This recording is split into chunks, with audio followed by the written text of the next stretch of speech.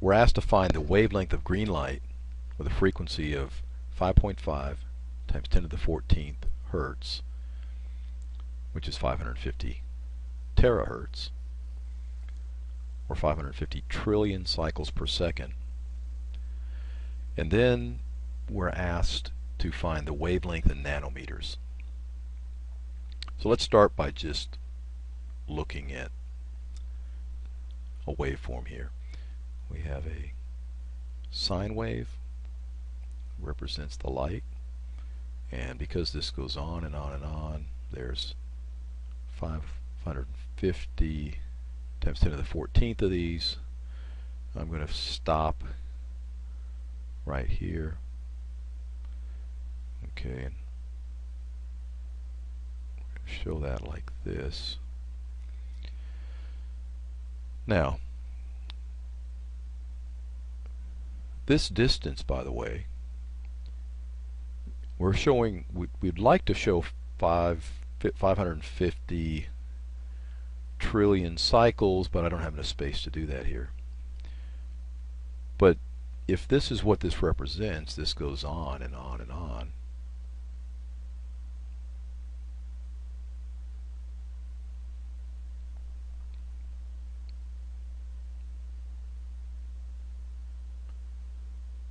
Then it also means that this occurs over a period of 1 second, because this is 5.5 times 10 to the 14th cycles per second. But also, since this is light, this also represents 3 times 10 to the 8th meters. So this represents, this ties in all these units real nicely. This represents 3 times 10 to the 8th meters, this distance between here and here, and we had 5.5 or 550 trillion cycles occur during that time. And that all occurred over a period of 1 second. In 1 second, this beam of light traveled almost to the moon, and we're taking the distance that it traveled in that 1 second, which had 5.5 times 10 to the 14th cycles occur during that distance. And so the wavelength is going to be simply, if we look at the wavelength being from here to here, and that being lambda, then the wavelength, or the width of one cycle, is simply going to be this distance, 300 million meters, divided by 5.5 times 10 to the 14th cycles, and that will give us the width of one cycle. So we're just trying to set this up to kind of show you what we're asked to do here and what this physically means.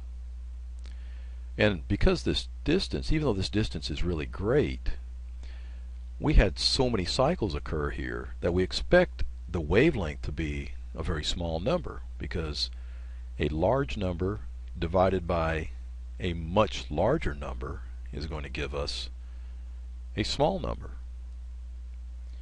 So we kind of expect that. We kind of expect a small number here, and we know that the wavelength of light is relatively small, and it's in the nanometer range. In fact, the wavelength for visible light falls in the range of about 800 nanometers and 400 nanometers. So it can be as short as about 400 nanometers and as long as about 800 nanometers. The first case, the 800 nanometers, is the wavelength of red light, and 400 nanometers is about the wavelength of ultraviolet light. So at least we know what to expect for our answer. Now we have a formula. If you're a formula person and you like memorizing formulas, then I recommend that you use this formula here, or memorize this formula. C equals lambda times frequency, which is actually the speed of light, in this case, is the wavelength times the frequency. So anytime you multiply the wavelength and frequency of some waveform, then you'll get the speed of that waveform. It's always a constant. Here we're using c, which is the speed of light, but this could represent, we can use this same formula to find the speed of sound. If we took the wavelength of a sound wave and multiplied it by the frequency of a sound wave, it will give us the speed of sound. And to some degree you can even use this to find the speed of a ocean wave. If you knew the wavelength of the ocean wave and you knew the frequency, you could find the speed. Unfortunately, with ocean waves it varies quite a bit. It depends on things like the depth below the ocean wave. But the idea is very similar. Now, this is a formula that you could memorize, and I recommend you only memorize one formula, but this will give you three formulas. You can get three out of this. You get the one you've memorized, and you should be able to derive two more. So the other formula that's going to help us with this problem is lambda equals the speed of light divided by the frequency. And all we did was we divided both sides by the frequency, and that gave us this formula. Alright, but let's look at another way to look at this problem and solve it. We're given that our frequency is 5.5 times 10 to the 14th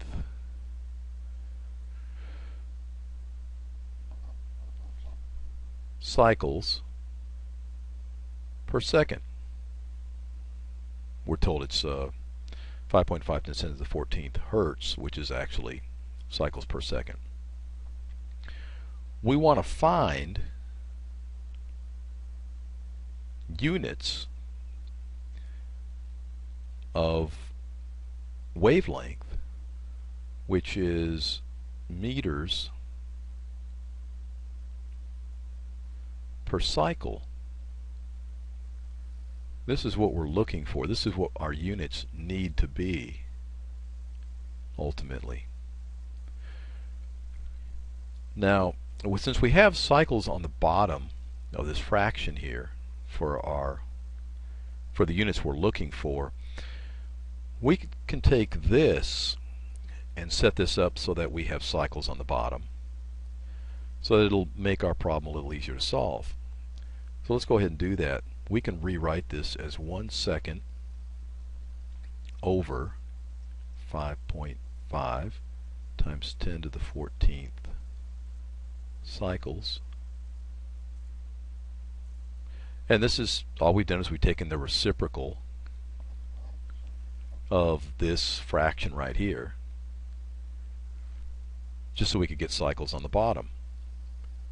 Now, we haven't really modified anything here. All we're saying is that 1 second is equivalent to 5.5 times 10 to the 14th cycles, which it is. So this fraction is essentially equal to 1, because 1 second is 5.5 times 10 to the 14th cycles, and 5.5 times 10 to the 14th cycles is 1 second. But by setting this the way we did, by turning this upside down, what we've done is we've got cycles on the bottom now. So we're going to multiply this by something that's going to allow us to get meters and get rid of the seconds. So we can set this up so that we know that we need seconds to cancel out on this thing that we're multiplying by. We want seconds to be gone because there's no seconds in this fraction here. But there is meters, so we know that the units of the thing we're multiplying by has to be in meters per second. But meters per second is velocity or speed. Velocity and speed aren't the same thing. One's a vector quantity and one's not, but in this particular case we'll look at them as being equivalent. So this is speed, and specifically it's the speed of light. So this is 3 times 10 to the 8th meters per second that we're multiplying by. Now, the nice thing about this is we can cancel out our seconds, and we end up with meters per cycle, which is what we want. Now really, this is the same method as using this formula, because if you look at this formula, wavelength is c over f. C is the speed of light. Well, there's the speed of light, 3 times 10 to the 8th meters per second, and we're dividing by frequency. Well, if we invert frequency and multiply, it's the same as dividing by frequency. So we've essentially done that here. We've essentially divided by frequency by turning frequency upside down. But in the process, we made this problem a little easier to solve without really having to memorize a formula. We're just doing unit conversions here. So once we get to this point, we can take and simplify this, or make it look a little nicer, by saying this is 3 times 10 to the 8th meters over 5.5 times 10 to the 14th cycles. And now we just got to do some math. So if we bring up a calculator here, I'm using the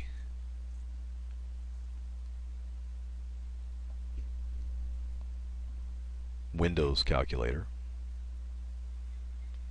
We take 3 exponent 8 for 3 times 10 to the 8th, and we're dividing that by 5.5 exponent 14, and that gives us 5.45 times 10 to the minus 7th.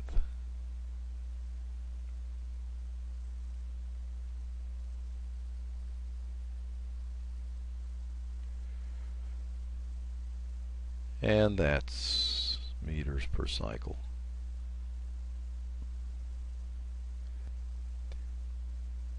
Okay, we're asked to find the wavelength in nanometers. Now how do we do that? Well, if we look at this answer right here,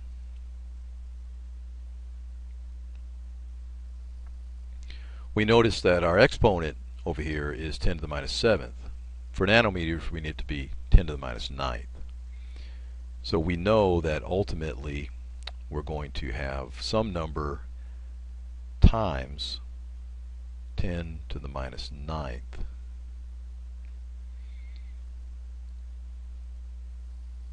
meters per cycle. Now what did we do to get 10 to the minus 9th? Well, we decremented the exponent by 2 to get the minus 9, which means we really reduced this whole multiplier here by 100. So that means we have to increment this part of the number by 100 in order to compensate for what we did to this side of the number. So if we do that, we end up with 545 times 10 to the minus 9th meters per cycle, which is the same as 545 nanometers, which is our answer. Okay, now we mentioned before that this answer should fall in the range of 4 to 800 nanometers, and it does. Green light is about in the middle of the spectrum.